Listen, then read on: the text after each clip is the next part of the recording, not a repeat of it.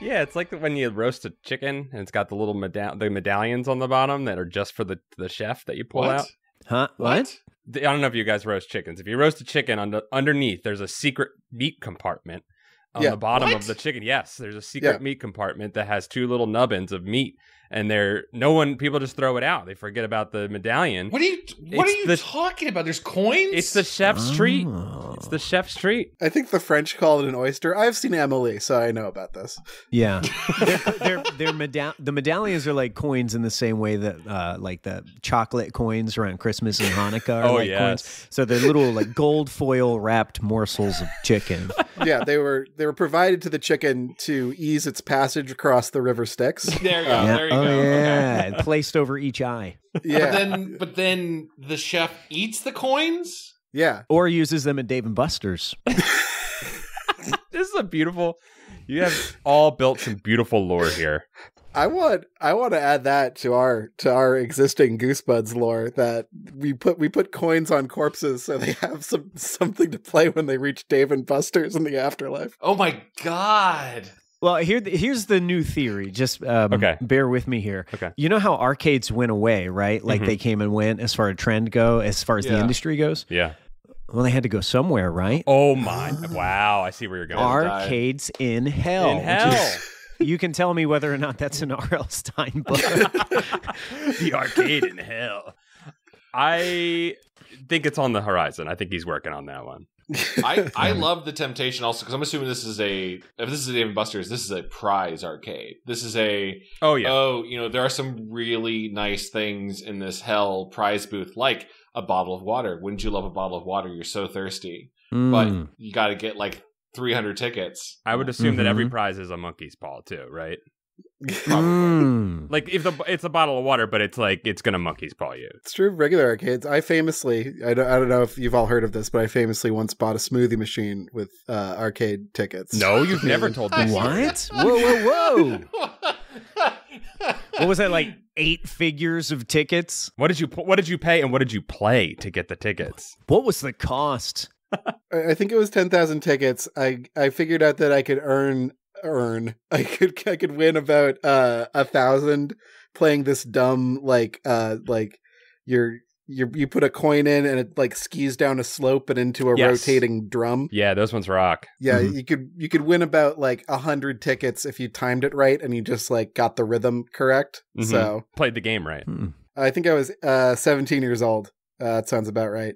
And you want a smoothie machine? I want a smoothie machine. Worked for like 3 to 5 smoothies. This sounds like the plot of an episode of Cousin Skeeter. Like there's wow, what a pull. I'm like, because you would watch the episode and say no one could win that from an arcade. This is obviously the writers have never been to an arcade before. No one could win a good functioning smoothie. Also, a smoothie does not require its own. You just need a blender. It's a blender. That. Yeah, I'm picturing like a weird like easy bake oven thing where you can only use the prepackaged powders for your smoothies, and once you use those, you're out. Soylent. Yeah, so proprietary Soylent smoothies. Yeah. Yeah. But the prize was being able to go on a podcast and brag about winning a smoothie with determination as a teenager. It's still paying out for you, baby. Where's that machine? It's broken. Oh. It's in hell. It's in hell at Dave & Buster's. Sounds like a real monkey's paw situation. Hello, everybody. Welcome to Goosebuds. Welcome to Goosebuds. I'm Paul. I'm Kevin. I'm Chad. And we have a guest with us today. Adam, introduce yourself. Hi, I'm Adam. You guys you've done nicknames on previous episodes. Oh, sure. Maggot Man. Oh, yeah. Peanut Butter Nut. Yeah, these are all true.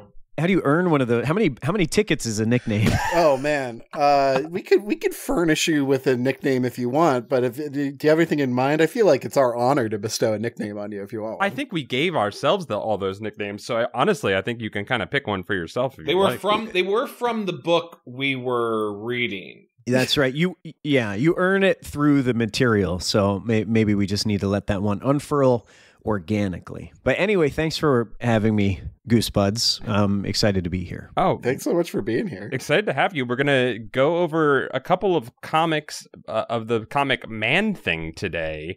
And you, Adam, have a show about Man-Thing. I do. I host a podcast called Man-Thing Minute.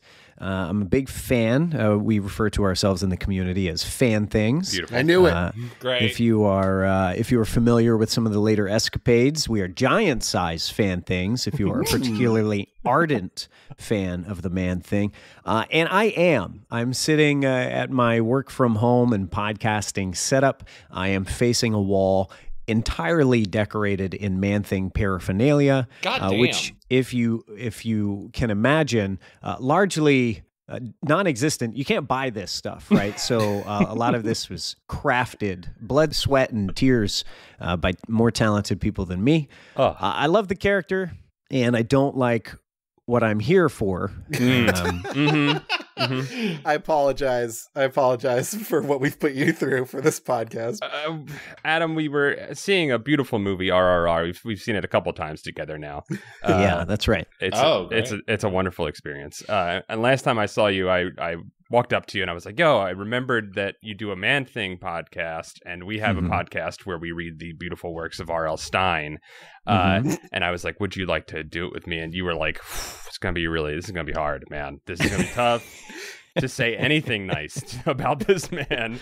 And I apologize for putting you in that situation. But the positive side, you do get to talk about Man-Thing a little bit more in your life right now. Yeah, I do. And you were kind enough to invite me to include some source material, if you will.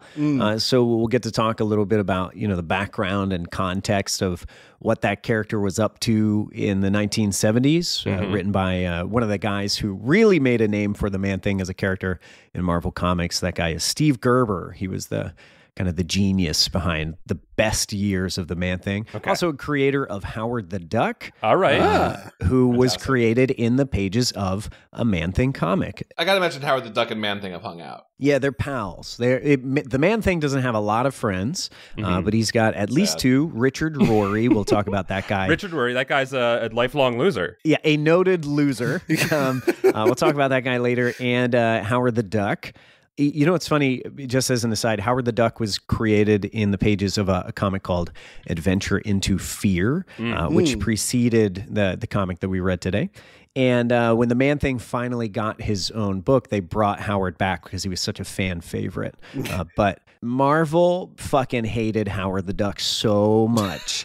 And when Steve Gerber wrote, basically a Donald Duck parody into the pages of a horror comic book, the editors at Marvel were big mad. You might say giant-sized mad. And they ordered Steve Gerber to kill Howard ASAP. So in the second appearance of Howard the Duck, Howard, I shit you not, slips and falls off of a piece of rock and just dies, plummets to his death, and that's it. Fun. Damn. That's not even like a really cinematic death, just or heroic or like any purpose or like need for it to happen. I think at that point, I think Gerber probably had a tenuous relationship with his supervisors and editors, and so I think if they ordered him to do that, he would have done so callously that it would sacrifice the quality of the book, like as a fuck you, which honestly, you know what, I appreciate. Respect. I think it's great. Respect. And it still didn't manage to be as bad as the R.L. Stine run. Wow. These R.L. Stine ones are real bad. Yeah. I had a couple of questions about Man-Thing, since you're the expert, Adam. Yeah. I wonder if I could ask you,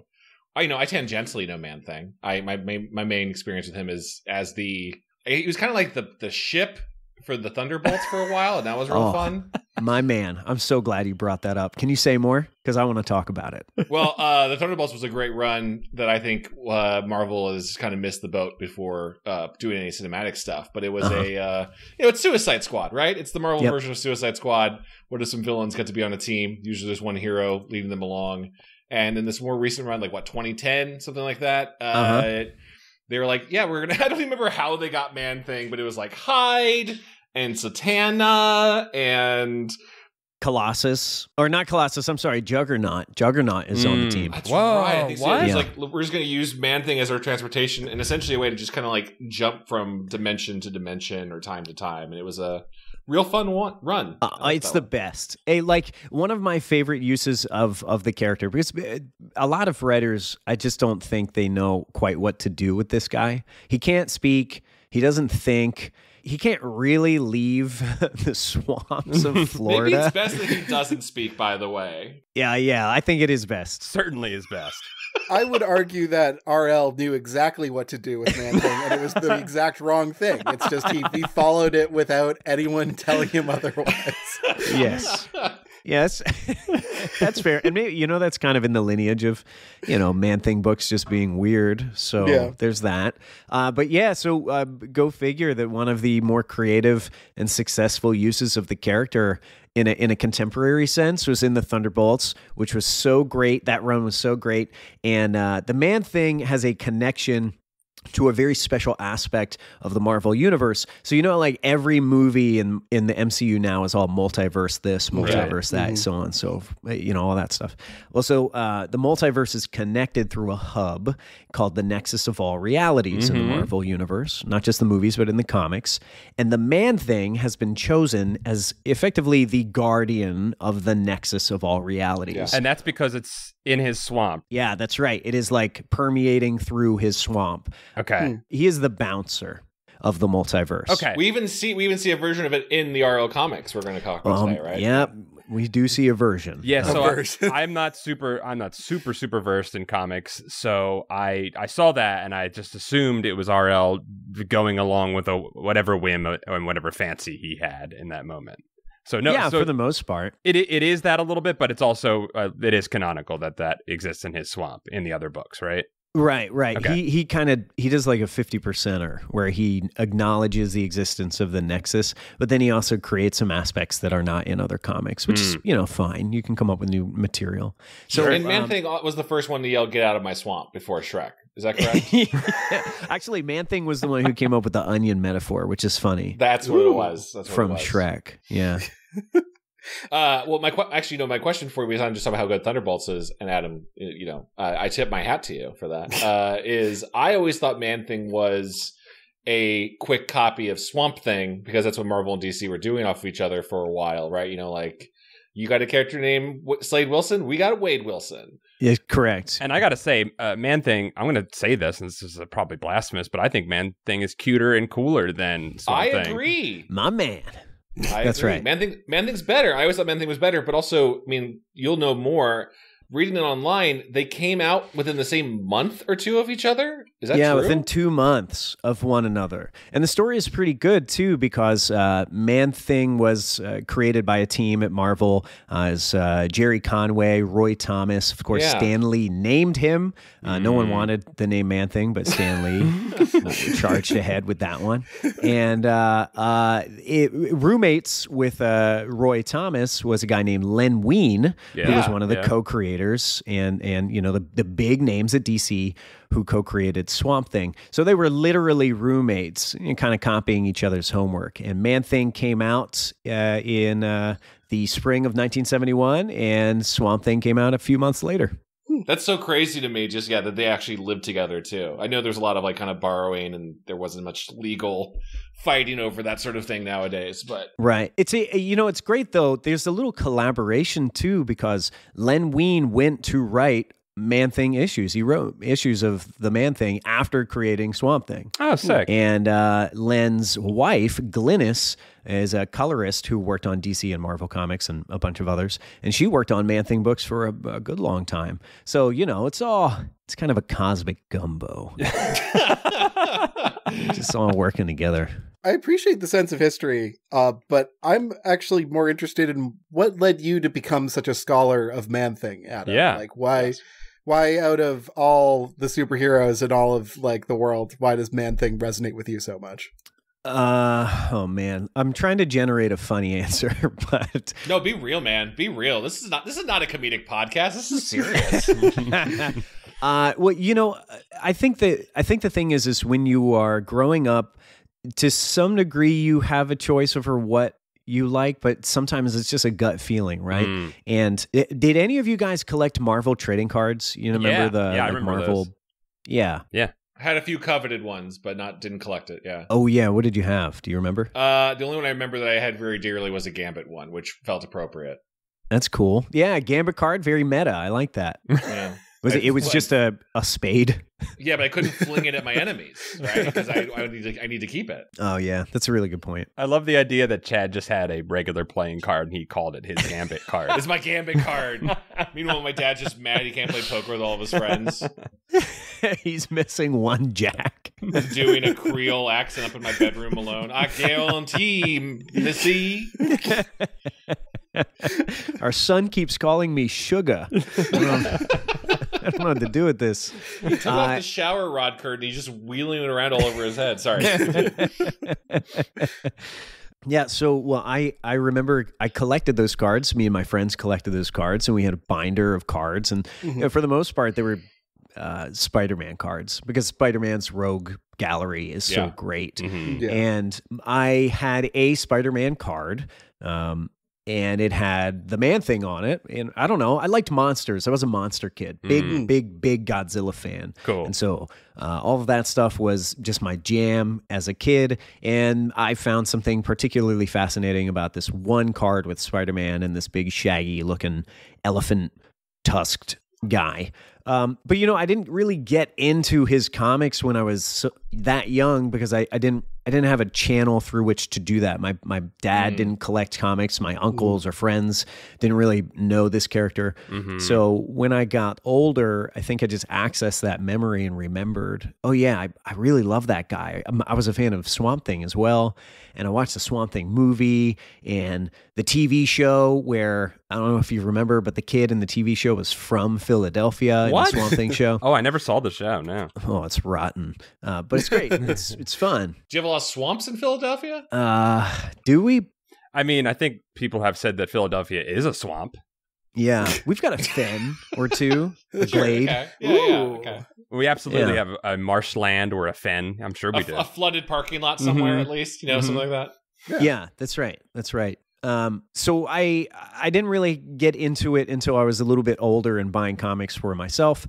And I remembered that I loved the Man-Thing. I remember that card. And then I learned that meta context, that history, which I found very interesting. And the thing that stuck with me, and the reason why I love him so much, apart from the way that he looks, his sad eyes, his weird, like, rooted brow, his features are just very interesting to me. But what I liked is just the question, the unanswerable question, like, why didn't he get popular? Like Swamp Thing did, you know? And I am the type of person who is very interested in the stories behind the publications. And I think, there is a reason why the Man-Thing was not taken up by Alan Moore. Alan Moore wrote Saga of the Swamp Thing. Yeah, it's a big one. And fucking crushed it. It's incredible. Yep. And there's a reason why Alan Moore chose one over the other. And I've always been interested in the reasons why. And a lot of the reasons why, truth be told, is because people at Marvel were just making truly awful decisions. His name is the Man-Thing. Like, it sucks. I think one thing I really enjoy about Man-Thing, especially in the 1974 comic that we read today, the fact that he can't speak. Yeah. You can have a lot more of that, like, dramatic, old school, like, narrator style stuff happening all around the panels. The narration was great in that 1974 one. Second person. Yeah, so fun. Yeah, it was like a very fun vibe for that. And then you go to the RL one, and he somehow just absolutely fucking boners it up. Yeah, it really sucks. But the other thing that, like, having a character who can't talk, whose inner workings are mystery even to themselves. Yeah, I think it's cool that basically he's just a force of kindness almost. All he can do is kind of help. Like, he doesn't do a lot in the 1974 comic. It's mostly it's mostly hovering around Foolkiller, who is absolutely amazing, and I can't wait to talk about him. We should start talking about this comic soon, because we got to talk about Foolkiller. Yeah. And I do just want to posit, the main reason why I stick with this character and why I love this character so much is because he's such a softie. His power is super empathy. He has, like, ultra radar for empathy, and the tragedy is that he cannot communicate back. So he understands better than anyone could ever understand what someone is going through, what they're feeling, what drives them from a chemical, emotional sense, and he is completely restrained from communicating back. And what a classic monster story, and I love that very much. But what if you got him like an Etch-a-Sketch? I'm glad you asked, because that is covered in a comic. Did they put an Etch-a-Sketch around his? If someone puts an Etch-a-Sketch around his neck at some point, that would be one of the best comics I would have ever read. That is weird that like his superpower is empathy, and and he has trouble communicating, because that is like the plot of a lot of like my favorite manga and anime is like, here's a kid who just like cares a lot, but he has trouble expressing himself. Mm-hmm. I'm drawn to that kind of story, and this is it. But here's a giant, gross, smelly monster who has super empathy and has trouble expressing himself. But like, I wish I had researched more before doing this podcast on Man-Thing. But what's the fear touch thing? Like, how does he set people on fire with fear or whatever? Like, what's that? If you know fear, you burn. Yeah, I mean, there it is. Right? Can you explain why and how? No, I mean, I think that's it. You know, if you know fear, he's got to be scary in some way, and so I think the thing this is part of the monsterness of it all, the classic monster story. In his heart of hearts, there's a dude inside of this monster husk, this guy that got transformed into this Ted Sallis, and in his heart of hearts, I don't think he would be aggressive or mean or anything, but he is curious, he is empathic. The character is so vacant that he is a conduit to see other stories and behavior. And so the tragedy of the character is, in spite of him not being aggressive or a thrashing, raving, murderous monster, he will cause people to be terrified. It's just the nature of how he looks, and he's a scary thing. And he has some chemical composition such that like an acidic secretion reacts to chemical of fear. I like the idea of a soul acid. That's just a fun way to think about it. Soul acid, right. There's a diagram somewhere that they did a bunch of years ago, and it tries to explain his like fear bladder. And that's a fucking great phrase. But he stores only so much at one time. Yeah. We don't really need this. I feel like Man-Thing might also have been an inspiration for one of my favorite TTRPGs, which is called Prometheus. Shambling Mound? Shambling Mound. That's a real Kevin, thing. I didn't kick you off. What were you going to say? Promethean. Right? Yeah. Promethean. Yeah. What's Promethean? Promethean is a White Wolf game. So like they do Vampire the Masquerade and like Werewolf the Apocalypse and all those other like Monster the whatever. But they did one called Promethean the Created, and it's everybody's a Frankenstein. Yeah. Everyone's different crazy kinds of Frankenstein. But there's this mechanic in there where you just cause fear and disquiet in every like regular mortal person you're around. And so if you're like trying to like buy gas at a gas station, you're on a clock until they go crazy and grab a pitchfork and try to stab you. Oh, so I like that. They also provided a list of references in the book of like what inspired them to make the game. And I'm almost positive I saw Man-Thing in there. And I was like, what's that? Yeah, I like that idea, because with the Man-Thing, Ted Sallis was a scientist, and the scientist is driven by an inquisitive nature, being curious, being an observer, and attempting, I'm not saying this as fact, but science is not neutral, but attempting to be neutral. And now that this scientist turned into a big old mossy monster man, he can't be those things because he elicits that response regardless of what it wants. And I think that's interesting. Side note, can we talk about White Wolf games? Sure. Did you guys play the N64 WWF games? Oh, of course. No Mercy, WrestleMania 2000. Some of the greatest. The first time I ever learned about White Wolf games and Vampire Masquerade and that sort of stuff was because they had to credit White Wolf in the beginning of those N64 video games because of Gangrel. Do you remember this, Paul? No, I don't remember Gangrel. Go on. Gangrel was the leader of the Brood, which was Edge, Christian, Gangrel in the WWF Attitude Era. And they've just ripped that name. Yeah, that's a Vampire the Masquerade clan. Yeah. They're like the Beast clan. That's awesome. I was so sick, and I remember always seeing that little nod to White Wolf. Whoa, oh, what's that? And that's the connection game you play when you're a kid, playing N64 wrestling games, and you're like, oh, now I'm into horny vampire PC sims. Cool, Hell yeah, dude. Yeah, I mean that's the natural progression through that. I'm sure it's the gateway of it. Yeah. No one's gonna understand this, but if they made a Malkavian wrestler, that'd be the coolest thing ever. Yeah. I don't understand that. I kind of get it, but I support Kevin no matter what. I like the idea of a fantasy wrestler, Kevin, so I'm on board. Paul and I have to finish our playthrough of Vampire the Masquerade Bloodlines. Oh, that's right. We started that.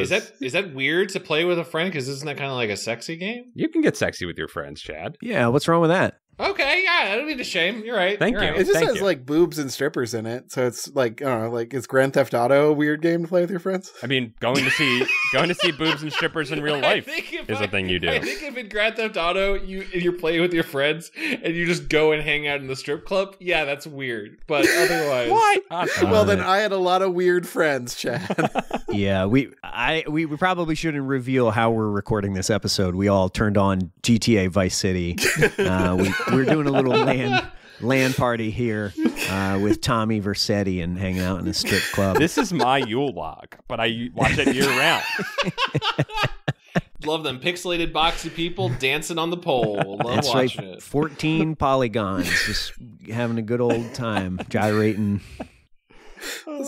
Look, we're having a great time dancing around talking about these comics, but I do need to ask Adam one more question before we get into this, because we need some more, just a tiny bit more context.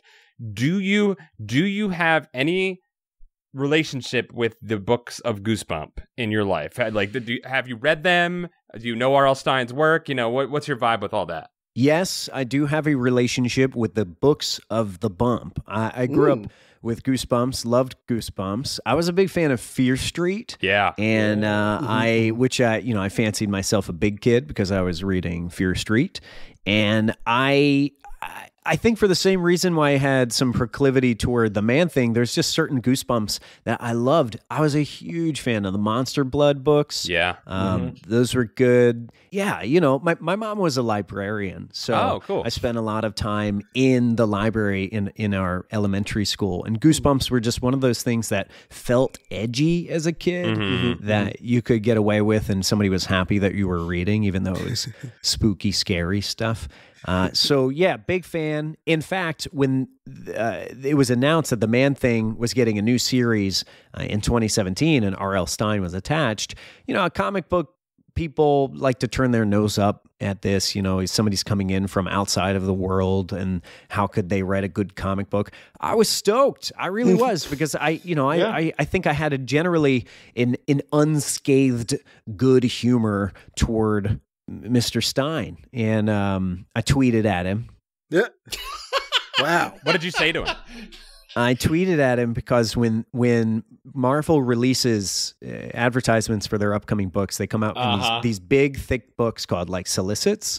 And in the solicits, they showed some key art, cover art. It's actually the cover art, I think, from issue 3 of this Man-Thing series. And it's but not with the words in it, right? As usual, not with the words in it. Do not have the words in it. Just the artwork, right? So you see Gabriel Peralta's artwork. It looks pretty cool, and the cover arts look cool. And the artwork that they share, one of the images was the Man-Thing smooching a young lady. Yep. And I thought, oh, this is interesting. And I tweeted at Mr. Stine, and I said, Mr. Stine, respectfully, the Man-Thing doesn't have a mouth. It's actually said maybe in every single issue. And I jokingly, I said, so what's it like to kiss the Man-Thing? Does he have a mouth or not? And he responded to me in a curt fashion. Oh boy. And the tweet said, no mouth. That was it. No mouth. Well, I guess he passed the test. Yeah. Well, we should dive into it. Yeah, let's do it. I really want to talk about this 1974 comic, and we'll do it for as long as possible. Yeah, this is the Man-Thing number 4. This is the original first run. Is that right? This is actually, confusingly, not the original first run. The original book was called Savage Tales #1. That was the first appearance. And after that, he showed up in some other books. Khazar, the kind of like caveman looking, Conan looking guy. Okay, he showed up in Khazar's books. Been playing him in Marvel Snap. Shout out to Marvel Snap. Oh yeah, Khazar and his cat Zabu. And then he showed up in a series which was kind of a horror anthology called Adventure into Fear. And he closed out Adventure into Fear because he was so popular, they closed Adventure into Fear and gave the Man-Thing his own book. So, whatever sequence that is, these are original books, but this was like not his first time around the block. This was actually 3 years into him being on the scene. I saw some letters in this issue of people being excited that Man-Thing was getting his own comic. Oh, yeah. I'm glad someone else did, too. I want to talk about those as well. Mail things, yeah. Mail things, yeah. I thought it was very cute. But this one comes in hot. Man-Thing is dead. Man-Thing died. Like, he got fragged real bad right in his chest cavity. By Foolkiller, who is like... the greatest character name of all time? I love him. He's like a Christian fundamentalist, extremist, faith-healed monster. Zorro-looking guy. Yeah. I mean, this book is really more Foolkiller's, I don't know if it's his origins, but it's just retelling us how he came to be. And Man-Thing's there. It's like birth to death, cradle to grave of Foolkiller. Yeah. That is right. Yeah, has Foolkiller been running amok before this book, or is it this is first? Well, he shot down the helicopter in the last book, I guess, which has really caused this guy to be irate with his purity ray. Or he was like, helicopters are a affront to God because only angels fly, and you shot him down. It's not a biblically accurate helicopter is the problem, I think. I love positioning Foolkiller as like this Christian, like serial killer monster guy against Man-Thing, who kind of, by contrast, inhabits like this sort of green man, like proto Christian or like pre-Christian, like a pagan, like religion. A pagan guy, like a pagan god, like, sort of. He's like a pagan. He looks like a Quaker. Like he just looks like some sort of. We finally hit those goddamn Quaker bastards back. Yeah, I got rid of cover for him. But he has a space gun. Yeah, that's right. And I do want to just apologize. We're starting in media res here because the nature of comics is they want to sell the next book, and I chose issue 4, the Man-Thing #4, and this immediately follows the events of Man-Thing #3, which introduces the threat of Foolkiller. But I figured, the Goosebuds, you can hang, right? Oh yeah, we can start with your intro to the Man-Thing, and the Man-Thing is in fact dead. I figured we would get there together, and I think we did. It was cool. You like really Tarantino'd us into this one, It's so like. I don't know. It makes me think about how all the edge has been filed off of comics these days. Because like we don't have comics about like Kevin. This is code approved, so there's no edges to be worried about. Well, I mean, this is about like the Vietnam War and like militarism and Christianity in America, and like there's good stuff. There's good stuff. It's probably a standard thing that he had a ray gun and not just a gun with bullets that could also kill a man, because he mostly fires at just men.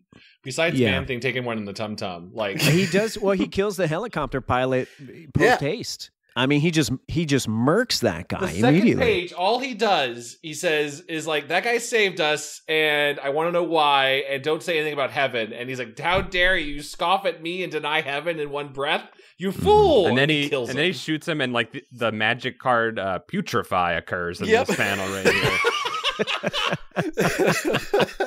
This man is just dissolved. Pilot cannot regenerate. No. He suffered the wrath of the Foolkiller.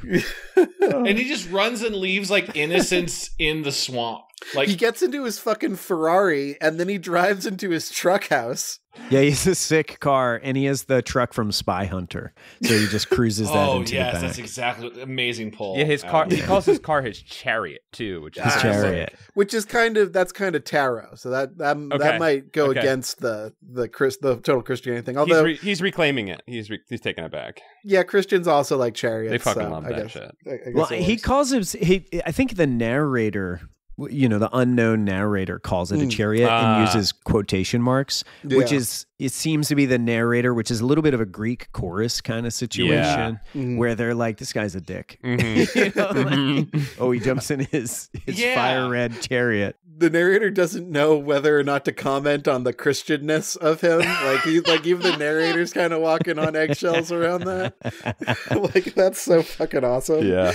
What I really like about this Foolkiller, I mean, I hate him. I hate him with every fiber of my being. He's the worst. But what I love about Foolkiller is, like you said, his car is just a car. It's like, besides the spectral, like, purifying ray, which they don't really get into how he made that. Here's the fun thing is that he didn't make it, Chad. He bought it He purchased it with church money. With church money. Otherwise, he's just a dude. Like, I know that's right. Obviously, like, well, yes, there's a lot of vigilantes, but it's very clear he's just a guy who went insane and put a mask on and started shooting people he thinks is not religious enough. And that's kind of the most terrifying Marvel villain I've read in years. Yeah. Yes. He has like the self-assuredness of a character from like a Mountain Goat song, like an early Mountain Goat song. By the way, the Mountain Goats, my man, JD, John Darnielle, did in fact write and release a song about the Man-Thing in 2018. What? Holy shit. There's an EP. What is it? It's like Infinite Hex or something. Some Mountain Goat shit. I love the Mountain Goats. And in 2018, on that album, there's the song for Ted Sallis. And awesome. I have been working toward getting JD on Man-Thing Minute. I don't know. It turns out he has more important things to do, like be on a TV show. I don't know if anybody saw Poker Face, but I'm working on it. I'm trying to get him. Oh man, I hope that happens for you. That's beautiful. I hope in no way does Goosebuds' association with you keep you from getting John Darnielle. This is breathing life into the desiccated body of the podcast, just like the Man-Thing was revived in the waters of the Citrusville swamp. Damn. Like Jesus himself. I think we should get John Darnielle onto Goosebuds. He should do the circuit, the whole Man-Thing circuit. And then we'll be like, you know what, you should go on. Yeah, I agree. I would take the alley-oop, and I really appreciate that. Whoever gets him first, alley-oop him to the other one. This is a promise we have to make amongst ourselves right now. Yeah, I'm glad we're keeping this all on the recording. So, like, Man-Thing has risen from his shot. He resurrected. Yeah. And he just kind of like looks upon the other scared helicopter patrons, and just he feels something. He feels their plight. They're a little scared of him, but they kind of think he understands, and he just walks away. Mm-hmm. Meanwhile, the Foolkiller runs some hippies off the road. Yep, that's right. He runs off not just some hippies. He runs off the hippie, Richard Rory, lifelong loser, and Ruth Hart, a quote unquote biker chick. Wow. Ruth, even though she's dressed like Woodstock. So are these like recurring Man-Thing characters? Richard Rory is one of the Man-Thing's pals and shows up a lot. So he was introduced in a previous issue, and he will continue coming back as a buddy and a confidant and protector for the Man-Thing, an advocate. That makes me sad because he's a kind of a dickhead in this book. He is a dickhead. It's funny you say he's a protector, because while you're saying that, I'm looking at the page where he's just clutching the wheel, and he's like, and he's here just to see me die, and he's like screaming. He's like, this is not a man who has any sense of his thing together. He's not soothing Ruth in any way, who's being carried along towards her death with him. He's screaming that we're gonna die. Everybody has that friend that you deep down you love that friend, but like you also a little bit can't stand that guy. Right. I just hope my narrator doesn't describe me as a lifelong loser. Like that would be a blow I don't think I could take.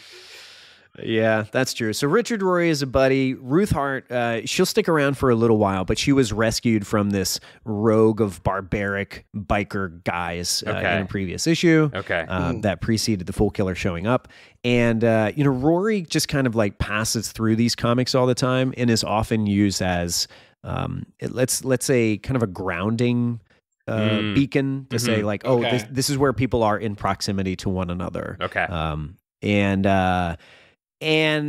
the Man-Thing and Rory understand each other because when they first met, Richard Rory was contemplating suicide. And as many characters are wont to do in the Man-Thing books in the 70s, they go to the edge of the swamp in Citrusville and they just think about closing it out. And then the man thing shows up and he's like, hold on, man. And hey, friendship don't do that. Forms. Yeah. Damn. That's beautiful. It's really disturbing stuff. Like, you have to imagine that Gerber was working through some stuff. Yeah. Well, yeah. I mean, like, to go to a swamp and be like, here's where I want to die. Like, it does sort of open up the question, like, what exactly would have been the death at the edge of the swamp? Or is Man-Thing capable of calling people who are in distress to him in some way? Oh, that's a siren call. That's interesting. Yeah, where he can be like, hey, don't fucking kill yourself. Hey. He goes, hey, knock it off. Hey, knock it off. Yeah, jokes aside, I do, like, we kind of covered this. Man-Thing does always seem to have a gentle giant, like, he's Harry and the Hendersons. He's just this big force for good. Yeah, he's got those big sad eyes, like you said. He's got puppy eyes. He's a cutie. There's something really cute about it. He's got a snuffleupagus nose too. Yeah, he does have a snuffleupagus nose. That's right. Can we talk about a little bit of the Foolkiller? His secret. You nailed it with the spy hunter truck. Oh well, there's the truck, the beautiful truck, which opens up, has the preserved body of his pastor idol inside of it, inside of a tube. Just referred to as Mike, not Father Mike. Not Mike McHanahan, just Mike. He lost the title of Pastor Mike when he did what he did. Yeah, we'll get there. He canoodled. How dare you canoodle? He had a money girl sit on his couch. He did have a money girl. Yeah, so let's say that. So Foolkiller just starts like coming back to his base, and he's like, I ran that guy off the road on purpose. I know who he is. I have more important things to do. Mike! And he starts pounding the glass as his formaldehyde body and goes, let me tell you, Mike, about how I became Foolkiller. Mm-hmm. My dad, he died in the war the day I was born. My mom died in the very next war. Commie bomb. The commie bomb, yeah, that was some 70s shit right there. That's right. And I was born in a wheelchair, and my grandmama let me just read military books all the time, and then I found Christ. And yeah, here's how you know he really took the wrong lesson from both of his parents dying in war. He was like, he didn't get upset and mad at America for sacrificing his parents to the grindstone of war. Instead, he said, man, and well, we should also note that he is in a wheelchair. And he is upset because he will not be given the opportunity to sacrifice himself in the grinder of war like his parents did. That's some nationalist brainwashing. Yeah, that is some messed up shit that's happening with Foolkiller. Yeah, that's right. I mean, Gerber, this is something that's expressed through a lot of the issues in the 70s is Gerber's disdain for the military, American nationalism, and any form of that kind of dogmatic ideology is something that he just will not tolerate. Mm-hmm. And he turns that all into this cartoonish, laughable, but genuinely frightening villain, which I love because in its own right, it is lampooning comic books in the comic book. He just becomes a vigilante and is just an awful homicidal maniac in the name of God. Right. It's great. This is pretty close to Captain America's backstory. Oh, most definitely. But with a healthy dose of like Christian zealotry. A healthy dose. I appreciate how they kind of like, so they mentioned like, oh, well, he was in a wheelchair and he went to Reverend Mike's revival caravan and he laid his hands on me, and there's a really horrifying image of the preacher's like, I have no mouth, but I must scream face. Yeah. He has a scream face. Yeah. And like, he stands. They don't really get into, was it Christ? Was it magic? Was it? And he just got better. And so that gave I understand why this man now thinks he has the power of God on his side. It was positive thinking, Chad. PMA. Yeah. And then he goes on a rampage against all of the fools who were holding signs calling for peace. We cannot have that. We simply cannot have that. And he decides that he can't just do it through talking. Nobody's listening to him. The way they don't realize how much he wants to change, and the only way he can do it is by literally taking up arms. And that's when he discovers his friend Pastor Mike hanging out with the money lady. Mm-hmm. Yep, this is a good comic book. This is a great comic book. Then while he's doing the reminiscing about all this, someone smushes into Man-Thing with a Jeep. Oh, that's right. I forgot about the smoosh scene. We gotta talk about the smooch scene, but also when you say money lady, the money lady. This is after a long set of like showing that he had this long war to fight. The criminals, the protesters, the dope pushers mocking the Lord of the military. Basically just the hippies with the signs they need to go.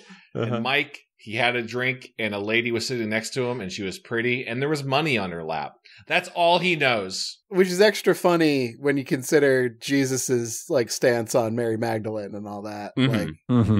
But again, I think it's a thing by the author being like, here's another Christian that doesn't understand like the stories in the Bible at all or anything. Like that doesn't get any of the tolerance bits. Mike gets it. He says, let loose a little bit. Have fun, Fool Killer. Stop fighting the whole world, he says. In some ways, the comic wants you to see that Mike was always a sham. He has a traveling Reverend Mike revival carnival. He's just making money, right? Right. Yeah. And in some ways, the expression on his face while he's sitting in his room with that woman is he looks drunk, he's elated, that kind of thing. But I could also read it a separate way, which is that, he was just a man who had some balance. Exactly. Yeah, exactly. That's kind of how I'm taking it. Now that we talk, at first I saw it more like you said, Adam, that he was just like a huckster, right? But now, as we talk about it, I'm kind of like, maybe he's just a guy that sort of understands that you don't have to be, far zealotry to be religious.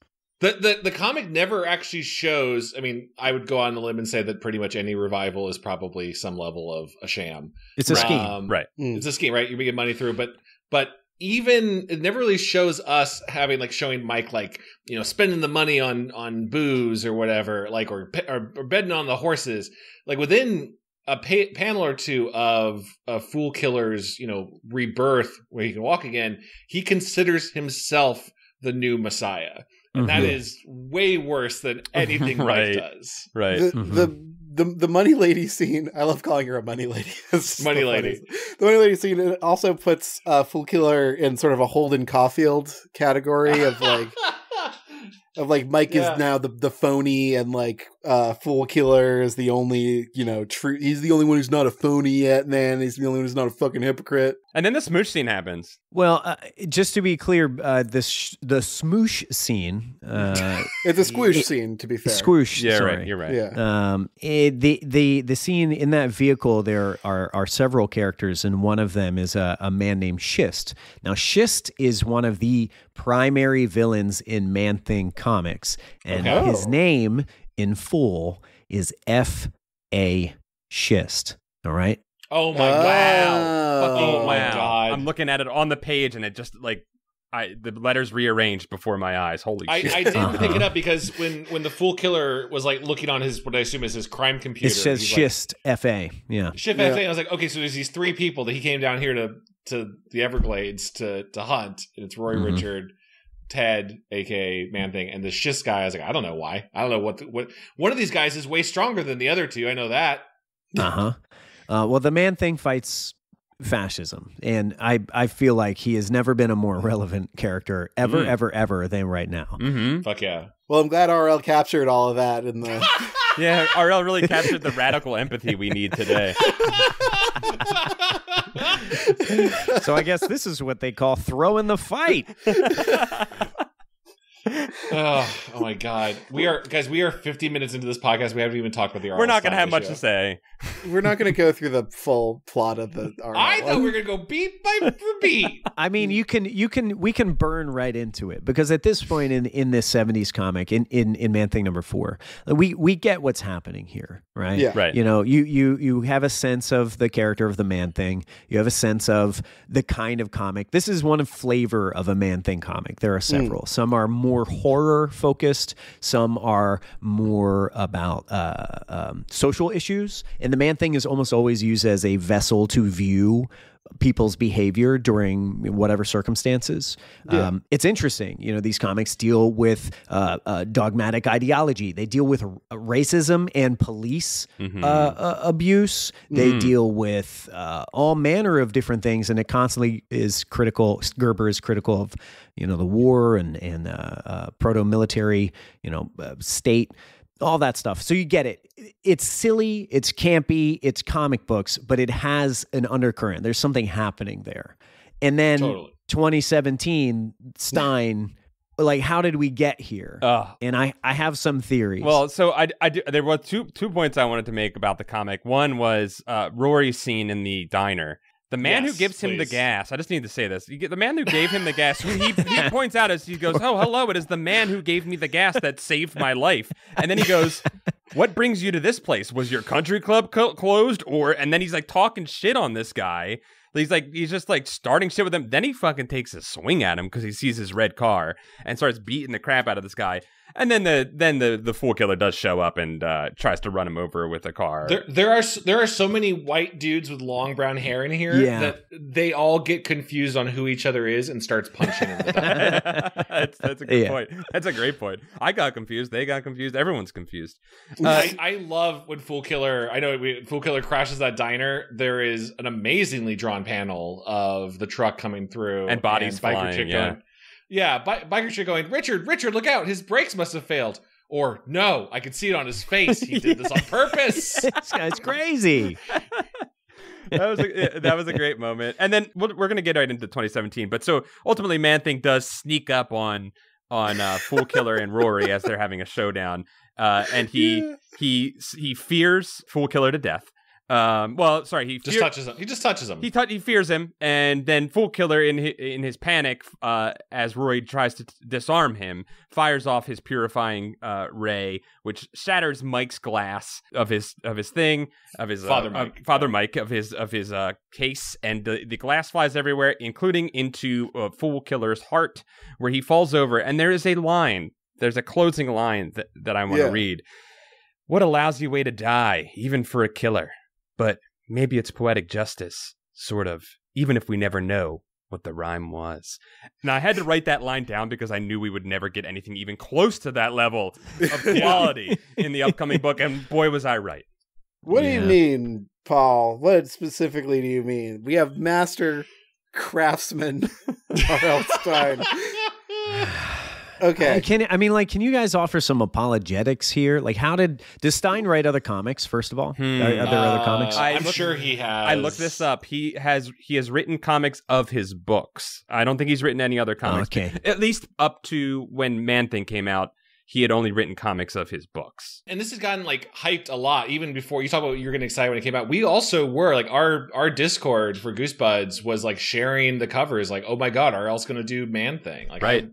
I had this on my pull list, and then as the preview pages came out, I went, no, thank you, and I took it off my pull list. I saw the shoe size joke, and I was like, don't need to read that anytime soon. RL doesn't even seem happy that he got Man-Thing to write, because he refers to him as a garbage heap of a character in his intro. Yeah, I wrote that line down as like I was like, is there something I'm missing here? Is that like a loving reference to something? But I truly believe, because he talks about how he liked horror comics in his opening letter of his book, and then he does not say anything about liking Man-Thing. He just says, nothing about a Marvel property even. He's like, I liked EC Comics, which were a different thing. EC, yeah.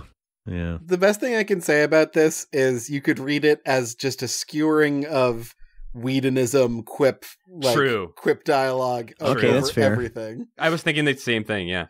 I don't even think it's fair to, I'm not going to defend Whedon or anything, but I don't even think like these are worth calling quips. Like, they aren't jokes, Chad.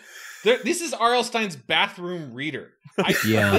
This comic, reading through it, made me wonder, does R.L. even fucking like horror? Genuinely. I thought that too. Well, we know about R.L. over the entire course of his career, that he was jovial Bob Stine. He wrote bathroom readers. He liked to do wacky yak jokes.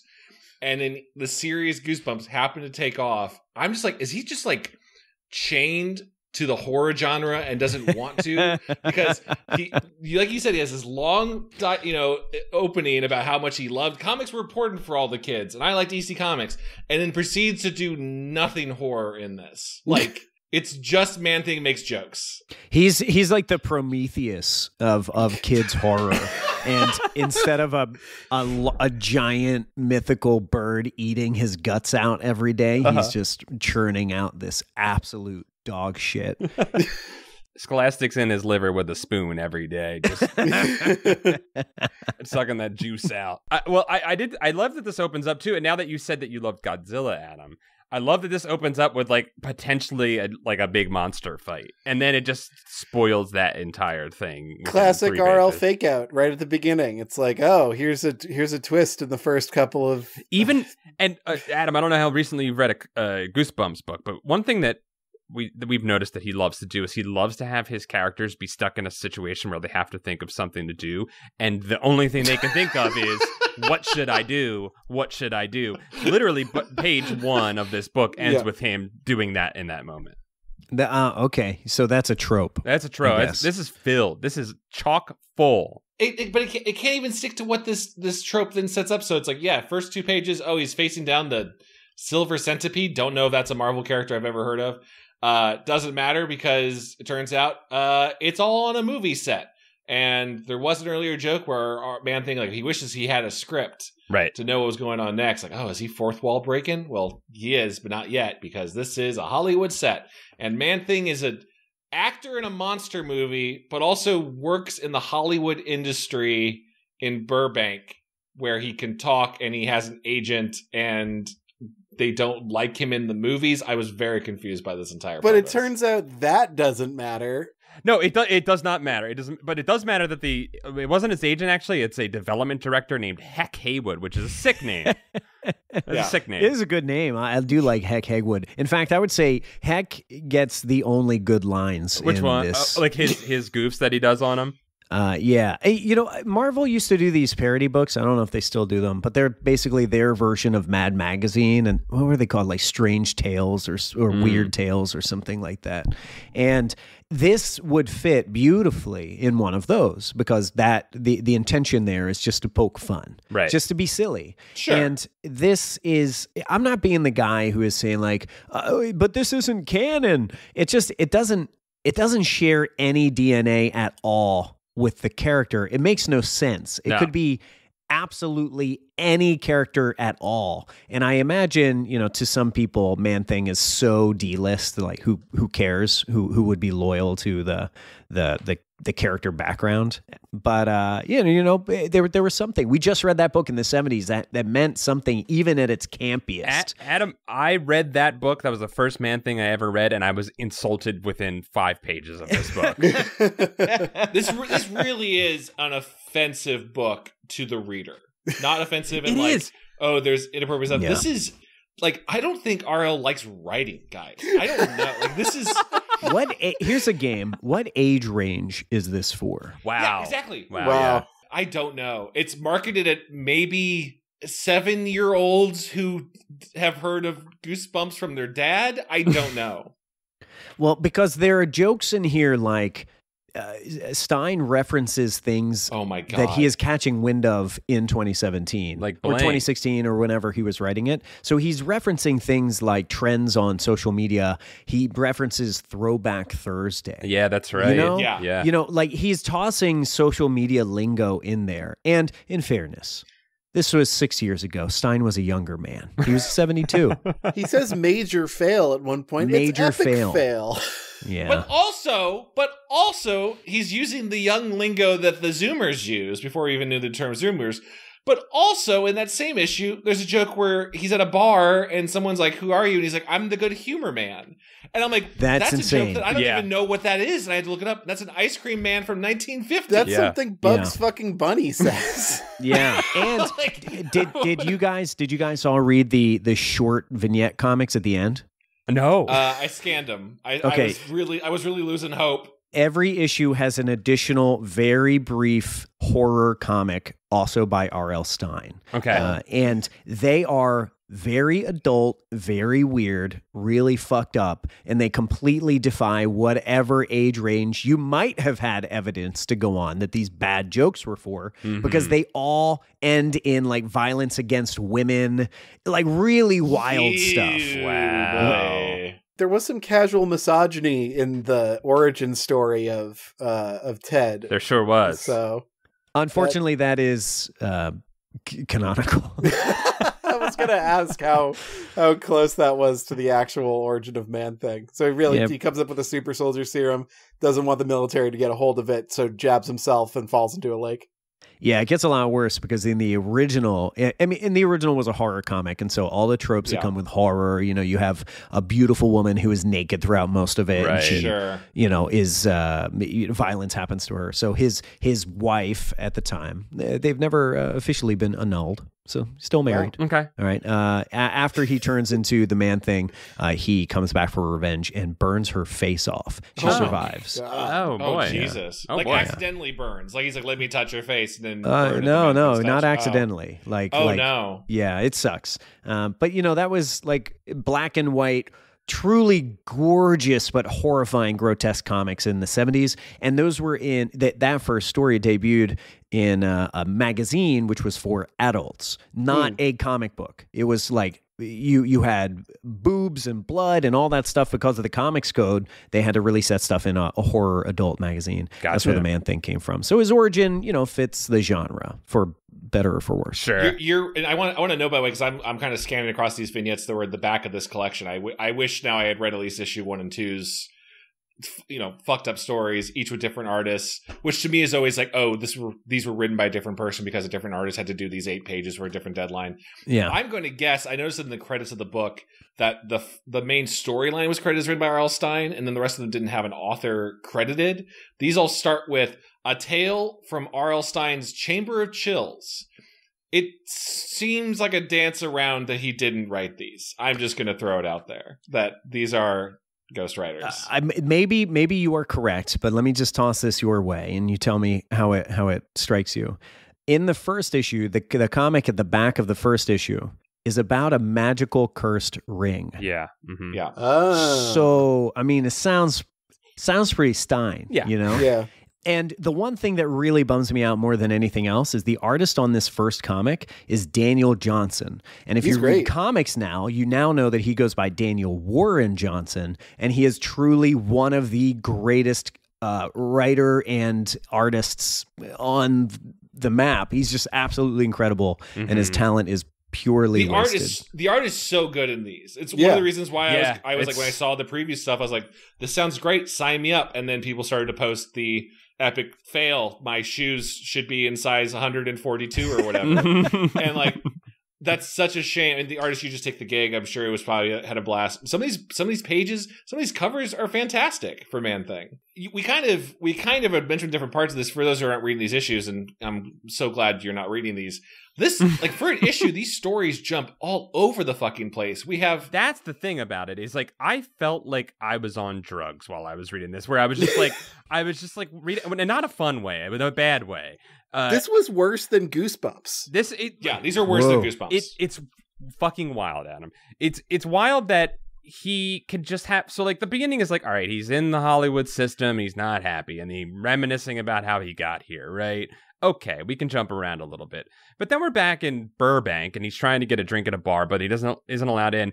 And then another Man-Thing shows up, and they get in a fight. And eventually he is consumed by the other Man-Thing, subsumed. He's just sucked inside of him.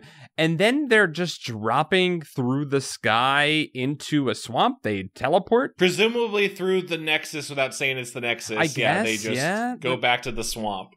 And then classic RL animal slander. He's attacked by vultures who are not swamp-dwelling creatures, and bats and stuff. But like the stakes, there's no stakes in this comic at all. Like, even when he's attacked by vultures and bats, because they're drawn like bats, he's like, they can't really hurt me, but this could get annoying. He keeps saying that. He keeps saying that even when he's being shot by machine guns, that he cannot be hurt or feel pain. Like, cool. Thanks. I'm on the edge of my seat if Man-Thing's going to make it through this. And we haven't mentioned this explicitly, but throughout the entire comic, both comics, all 5 of these issues altogether, he's just quipping and making Bugs Bunny jokes. Yeah. They're not even Bugs, but that's insulting to Bugs. It is insulting. It's just absolute drivel humor, And the thing is the Man-Thing, for those at home who haven't grokked this, can't think, like can't speak, doesn't even think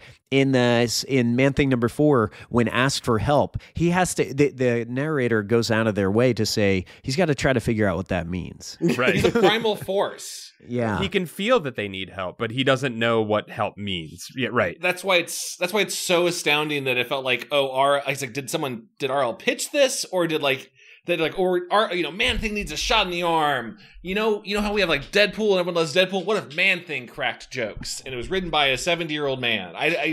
And the other thing about that too, Chad, is it's not even just Man-Thing. Every character, everyone, the villains, and like I was hurt by the fact that the 2 people who show up to rob him of the serum, like can't even take their damn impending death seriously. I didn't bring my swimsuit. Yeah. I gotta call my optometrist. Yeah, while Man-Thing's lifting the car over to kill him, he's like, oh no, my trunks. Yeah, exactly. Like, feel the fear. Feel the fear you're supposed to be feeling right now. I saved a few of these for the listener to know just how bad these jokes are. And it is just the sheer volume of them. Ariel doesn't like write a bunch out and then pick his favorite one. He gives you all of them. He won't shut the fuck up in this comic. Like Silver Centipede in the first page or two, the caption goes, as Man-Thing hesitates, the centipede taunts him, a barrage of cheap insults designed to demean and demoralize. God. Whoa, I didn't know they could pile human waste that high. Where does the swamp end and you begin? Think you're attractive just because you attract flies? Here's a newsflash. They have this new thing called deodorant. One more. Get back to the swamp. There's a gator waiting for his breakfast. Like, what is that? All awful. They're not even like, just pick one and my brain could have maybe moved on. They're not even groan worthy. They're not even like dad joke groan worthy, like wordplay. It's not even that. It's just mean. It's just mean insults that he's throwing at him. Yeah, that's my main problem is they're just mean. He's just being mean. I don't like, and I know that I must call him Swamp Thing, and I know that Man-Thing feels it very hard. He's feeling the anger and the bulliness of it. You can tell he's real sad. He's already sad. Paul was about to say Swamp Thing, and then he felt the nudge of my purifier gun under the desk. I felt it go against my neck. You fool! By the way, I just want to put a cap on it. I'm going to start saying "fool" all the time now. Yeah. Fool is back in a big way. I think RL should maybe watch his back in case Foolkiller survived that plexiglass. He's being rather foolish. There was a detail in this story that I could tell was I scrolled a little bit through the rest of the issues. We only really covered issues 1 and 2 for this, but tangentially we're going and can't believe this issue. They stopped this at issue 5 or 6. Can't believe people didn't buy this comic. Yeah. The big arc that RL was setting up is that after he's teleported back to the swamp, even though he's reabsorbed his beastly side, there's no change to what he is other than he can only talk now, or he can only think. I guess that's the change. He's like, oh no, the swamp's all messed up. Old Father, the guardian of the swamp, must be... No, Old Father. Old Father. And I'm guessing this is, that's built in the lore. He didn't invent Old Father. But is that is invented. It's invented. Really? That is invented. I was wondering about the Old Father with his with his Matrix den in the middle of the swamp.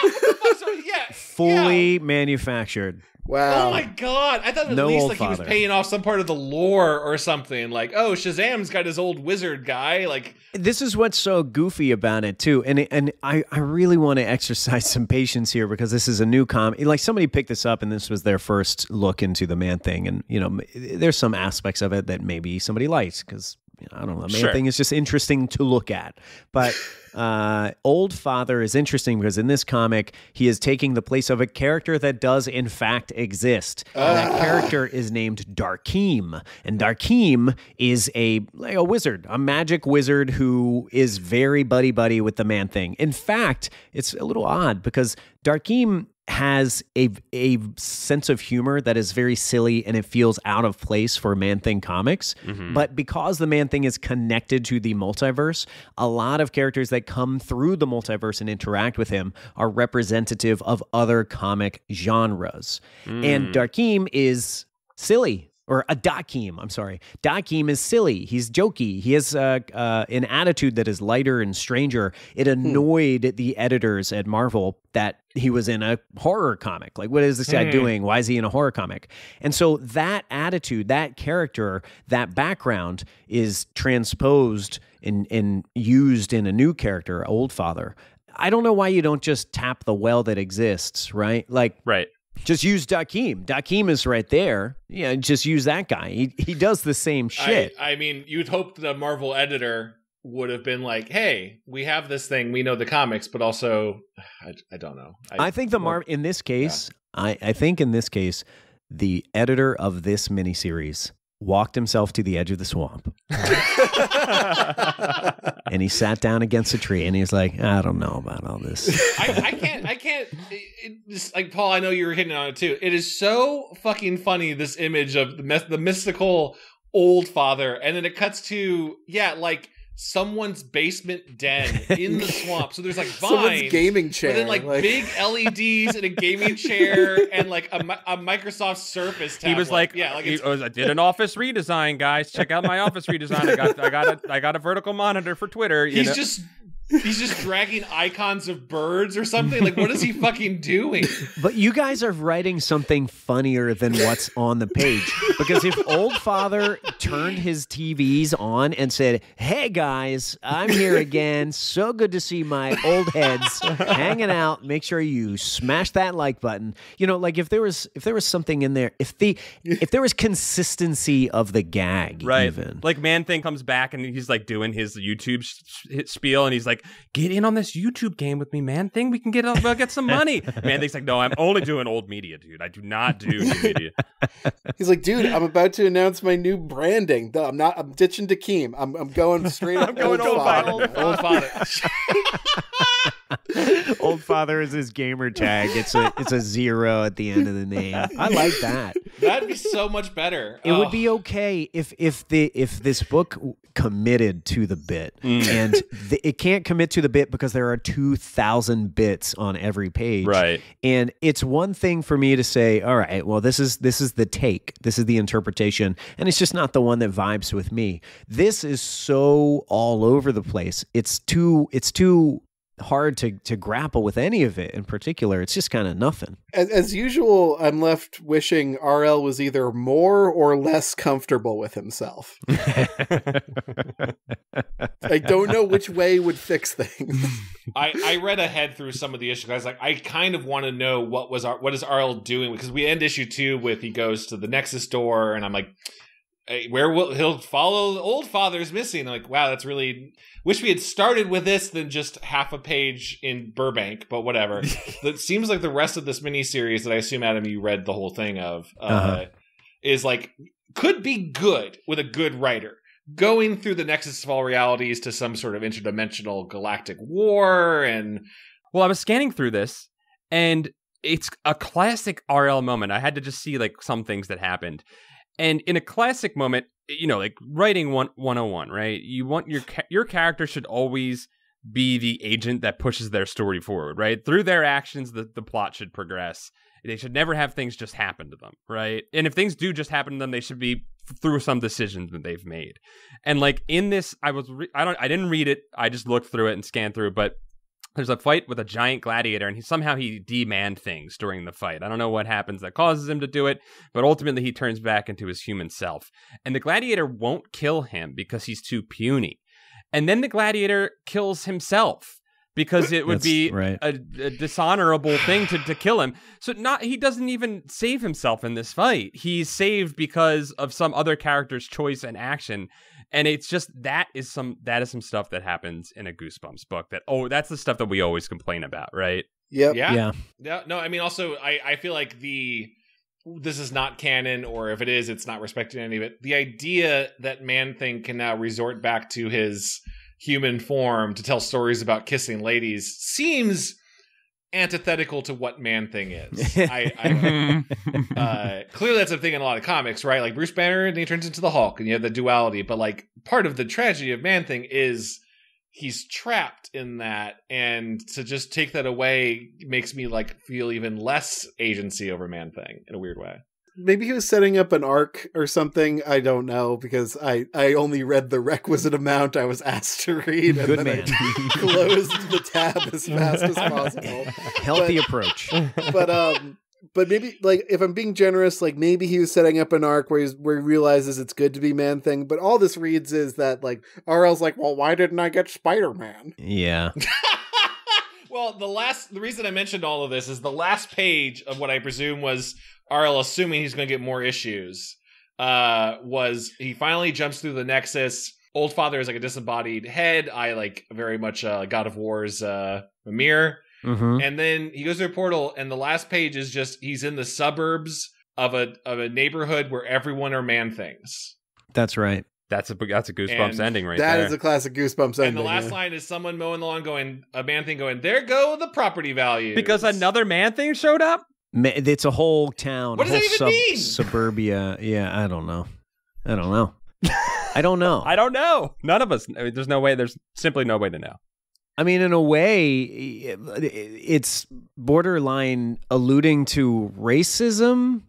Like, maybe another species shows up in your town, and then you say, there goes the property. Like, what were you alluding to? Why would that be referential and people would find that funny or familiar? Right. Something awful, actually. Right. So, I don't know. It's just, I don't know what to make of this book. And it was here's the bummer of it all. If you know how comics are released, how they're written and then released, they come out every other week if you're lucky. But for the most part, you're waiting almost like a month between issues. And if you are someone like me, you are starved for content featuring my favorite guy. There's not a lot of content out there, not a lot of good comics at all, not a lot of comics, let alone good ones. And I bought all of these. And gentlemen, it didn't make me feel good. I'm sorry. I'm so sorry. I'm really sorry. I mean, maybe they're collector's editions now. I don't know. And the entire time I'm reading them thinking, gosh, this is just awful. It's like downing something you don't want to have, but you feel compelled to for some reason. And then at the very end of it, my takeaway is this won't sell. People won't like it. Man-Thing's never coming back. Oh, no. Yeah. No, there's a Marvel editor somewhere going, well, no one likes Man-Thing. Back in the vault, We threw our best celebrity writer at it, and it didn't work, so that's it for Man-Thing. Who would have been a worse one, though? I mean, like, I'm trying to see the brighter side. Who would have been a worse celebrity writer on a Man-Thing book? J.J. Abrams' son. Oh, no. I listen, I might burn bridges with J.J. Abrams' career. Adam, I'm sure you know about that Spider-Man book. A couple years ago, yeah. J.J. Abrams was just doing a video. We wrote a Spider-Man book, and it's like J.J. Abrams and his 12-year-old son or whatever wrote this book. It was hot garbage, and they also like brag in the promotional video that Marvel's editors had been like hunting after J.J. Abrams' son for years in a weird way. Like, why are you scouting a 12-year-old? Yeah, since he was 8. They're like, this guy's got the gift. We can tell. He's got the gift of writing. I'm like, cool. Nepo Baby, the comic book. Like, it was, yeah. Yeah. I don't think it could get worse. I'll just say that. I think we hit the bottom. Yeah, I think you might be right. Listen, R.L. Stine has written stuff that we've liked. He has. It's in it. There's something in there that he can do it. Well, actually, we don't know that. Now that I say it, we don't know. We don't know. We don't know. I see Pinkman going, he can't keep getting away with this. Like, I don't know. Books with his name have been good. I don't know that he's written them, but seemingly he has written good things. So we can assume there is a version of R.L. Stine that can write a good Man-Thing book, but he did not bring that to this. I don't think you can get a good R.L. Stine book by asking him to be R.L. Stine and be true to himself. Someone clearly was like, we want all the R.L. Stine flavor, and he's like, you got it. Here's what I got. And this is unmistakably extremely R.L. Stine. If, like, we managed to beat R.L. Stine down enough that he had some humility and some shame, and we gave him a long amount of time but a harsh deadline, I think perhaps we could get a normal fucking story out of If we said, RL, you have to write this book or you don't get to write any more books, maybe we would have gotten something from him. No, no. That's the end of a Twilight Zone episode, and he would say, I'm free! free. That's true. That's true. Run it down the landscape toward the sunset. Well, his end of his Twilight Zone episode would also then be like, "Didn't you know we're all made of balloons?" And they just like they float away. There goes the property value.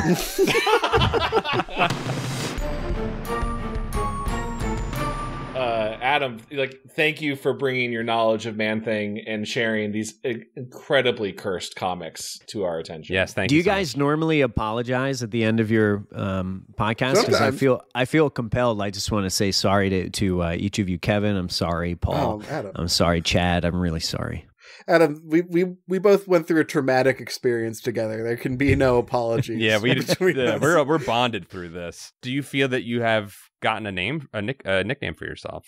Oh yeah. You know, I guess I'm looking at this one issue in which Man-Thing is smooching this lovely dame, and I think I'm thinking back to the first issue that we started with, so I feel like I want to call myself the Full Kisser. Wow. Yeah. Okay. That's beautiful. It's written in the book. That's beautiful. So it is written. We need that radical empathy so all the fools can be redeemed. That's right. You fool. well, Fool Kisser, Maggot Freak. Maggot Freak. Dunk Tank was Chad's. Dunk Tank was me. Yeah. And PB Crisp is Kevin. And PB Crisp. The bit everyone expected to last episodes and episodes and episodes. We're keeping it going. Shit. That's been a fun goose time. That's been a good goose time. Hey, Paul, I feel like you're about to do it. Yeah, I was gonna say, Adam, where can people find you on the internet? Oh, yeah. You can follow, I have a difficult relationship with the Bird app these days, but I'm there. Yeah. You can find me on Twitter, Adam Teterus. That's Teterus. And you can follow my podcast, Man-Thing Minute, which is available wherever you find podcasts. We are currently doing a little bit of a rebrand hiatus. So when we return, the show will have a new title. We have an amazing roster of guests. JD of the Mountain Goats, you are formally invited. Do you listen to the pod? I hope in Citrusville. Yeah. John Darnielle, thank you for your 5 stars. JD, you're also formally invited on here on Goosebuds. Oh, yeah. And JD, you should also be on the Doughboys and the Criminal podcast. I like Criminal, too. Nice. And you're also invited to write a Man-Thing comic. Yes, if anybody would do it, I think it's him. I invite everyone to listen to the Mountain Goats 2018 song for Ted Salas. It's a great little ditty. I'm going to listen to that after this recording. Adam, thank you so much for being part of it. For all of you listening, especially anyone who maybe has joined us via Adam to this episode, we have done a lot of these episodes of Goosebuds, and you might be like, I've listened to all 144. I want more. Well, wouldn't you know, you can go to our Patreon and get access to bonus monthly episodes called Camp Goosebuds, where we hang around the digital campfire and kind of talk about other things related to the books. Sometimes we talk about comic books, video games, game development, politics, balloons in the air. I don't know, all sorts of things. This is the worst promo I've ever done for Camp Goosebuds. No, I like it. Go to Patreon. Thank you. You can also vote on other things that we're going to cover on the show and get access to our Discord, which is first heralded the announcement of these titular Man-Thing comics by R.L. Stine. You can go to patreon.com/goosebuds to pledge your support. Nice. I also have a thing to promote. Go ahead, do your thing. Yeah, Kevin. Hi, I'm Kevin. I've been this voice talking into the microphone. Do you want to join a game jam? Well, I've got one. It's called the Super Try Grab Bag Jam, and it's going on right now. Starts right now. It's going on right now. You can go on to jam.supertrystudios.com if you want to check out the jam. It's going for 2 months, so February and March this year of 2023.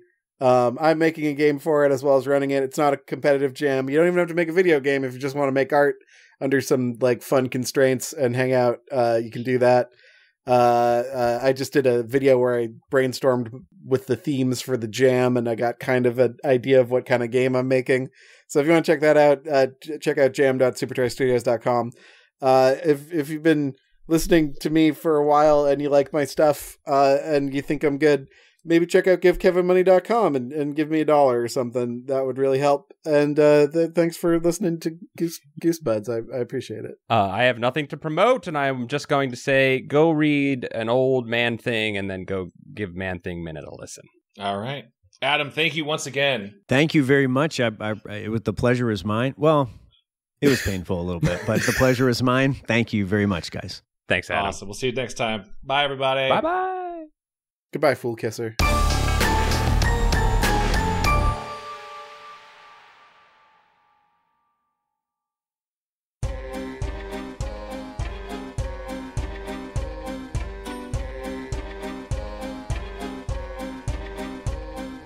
This episode of Goosebuds is brought to you by our fantastic Patreon supporters. Those who have pledged a special level will be immortalized forever in the digital age in the Book of Names. The Book of Names. Book of Names. Starting with Stefan Jive Turkey Kuwabara, Hollis Hornbeak, Low Belly Hate Me, Cameron Murphy Audio, Michael McDowell, Hey Josh Rob, Mickey C, Nathan Dolezal, Kelly C, Mike Lanteri, Buddy Morrill, Ailcade, Mel Dipson, Afsheen, Brian Wells, Zenticles pledges his tentacles to Chad and his dog friends. I got another one. Are there 8 of them? Let's hope there's at least 8 tentacles. Yeah.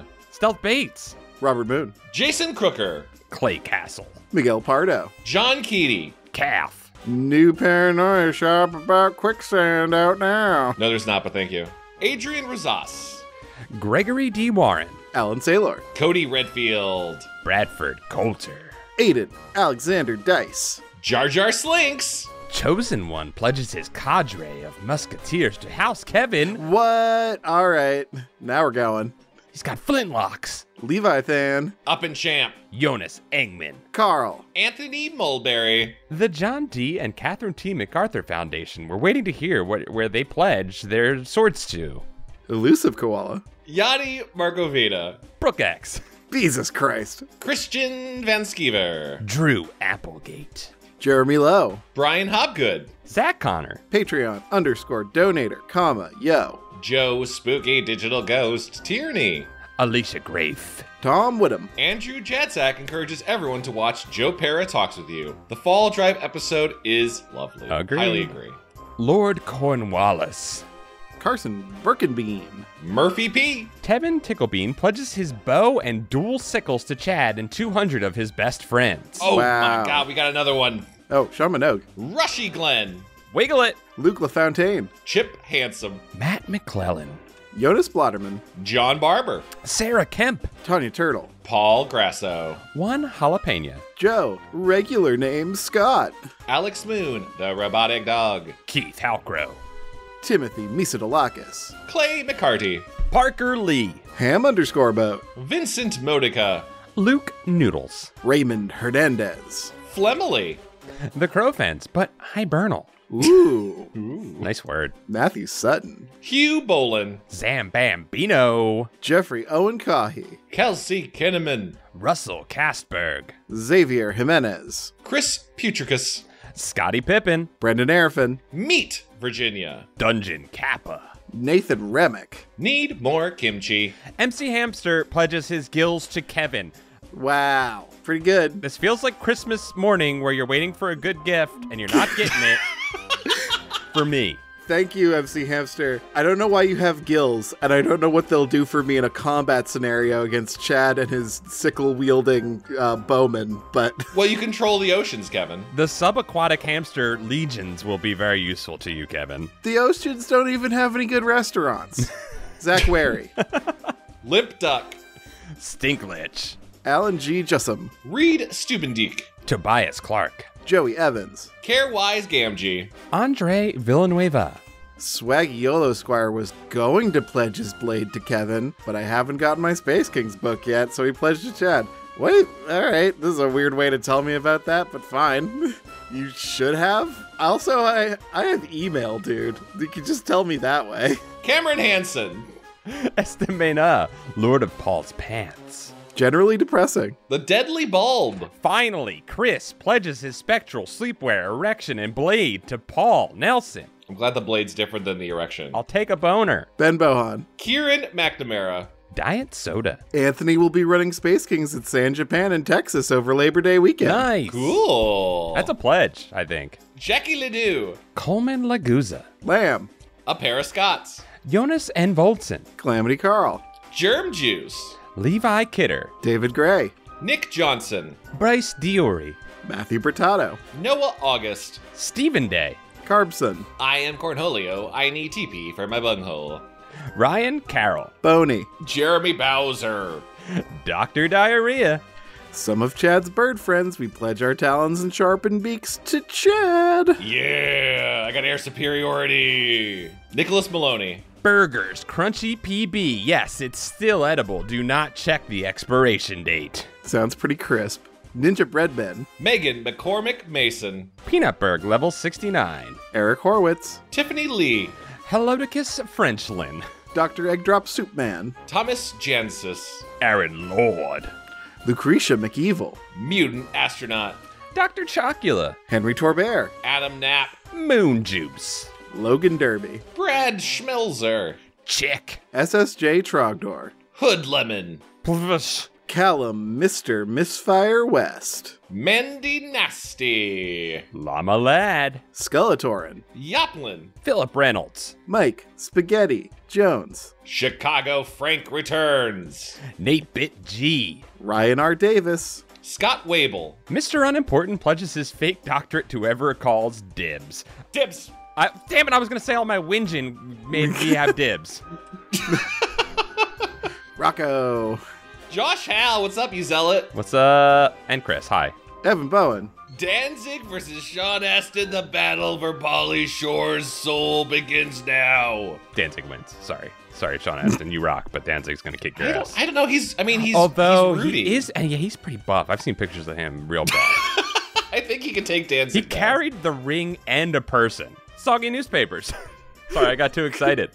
Chris Kulik. Dakota Kemp. John W. Greg Musto. Saturn Video. Kiwio Flurb. Serial Killer X. Wade Norcross. Hi, first time, long time. Allie Rose. Sprinkle Buns. Hilda B. Benjamin Luther. Sierra Sin. Dennis Wright. Jover the Moon. Edgar's Crassus. Cameron Ganzeveld. Ollie Sutz. Kate the Great. My cart. Matt Septor. Greg Gervasi, aka Vitazed. Sup, Greg. Dakota Kipper. Cassandra Harris. Gulliver. Oh boy, Paul's Peener gets a misdemeanor for slapping a senior tonight at 11. Wow. I'm getting misdemeanors and not pledges. This sucks. Anthony Rodriguez.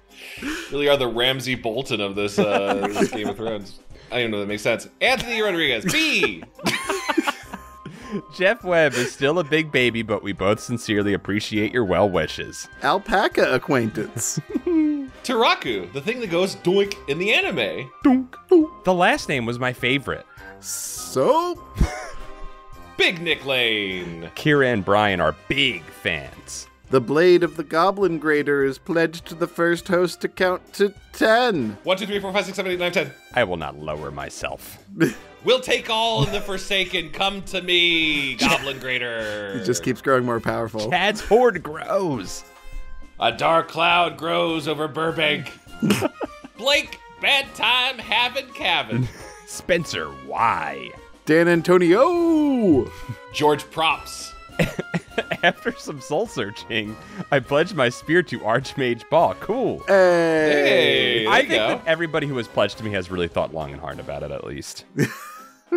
No knee-jerk pledges in my crew. Mine are recklessly endangering themselves. James Stavronos. Official Goosebuds Chronicler and Ledgerman. Hello. CM. Farah. Chris Curto. Cole Gleason. Greb Comics. Tan your hide. Matthew Pipes, sing for us, please. Jesse Boggs. Michael Malloy. Ghost Bitch. Hell yeah. Yeah. Kyle O'Neill. Robert Holden. Before I say another name, I hope that the person who put Ghost Bitch in knows that Nick has referred to Rebecca as Ghost Bitch before. In a very endearing way that she loves. Aw. Okay, well, I want to hear that story later. You gotta hear it, it's great. Goon Cahoots. Adam Brudell. Wonder Skin. It feels like real skin. Brandon Nichols. Angelo Edward Longton Santone pledges the holy blade of justice to Paul. I have artifacts on my side.